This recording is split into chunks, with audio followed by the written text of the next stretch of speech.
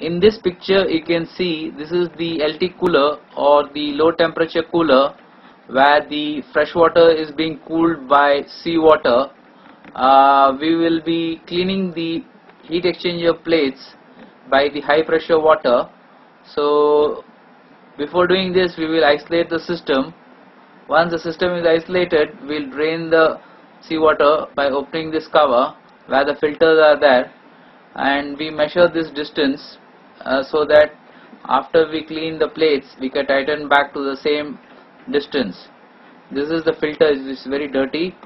I have removed the filter for cleaning and backflashed with seawater, covered the place with polythene sheets here, and we are removing this bolts. These bolts are kept over here. Now it has been removed. This is the end plate. You can see the heat exchange plates over here. This plate you can see this is the seawater side and this is the freshwater side. So we are going to clean both the seawater side and freshwater side. This is the last plate. You can see I pushed it. We are cleaning by high pressure water.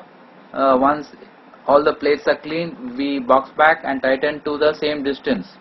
If you have any message regarding this, please let me know. Thank you. This picture you can see this is the LT cooler where the seawater side is being cleaned by the high pressure water. I'll be running the video for you. The high pressure gun, we are cleaning about 144 plates. This is one plate and one side. This is the seawater side. The other next plate will be freshwater. So alternate plates, we got seawater and freshwater. So these plates need to be cleaned to increase the efficiency of the cooling. So this is one side of the plate. Once this is clean, we clean the other side of the plates also. So if you see the other side, if this is the other side, here also we are cleaning it. So there are a lot of plates all over.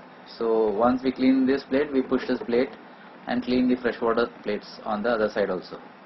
So once the plates are clean, we will be boxing it back. So again the measurement is taken. So if you have any doubt regarding this, you can message me.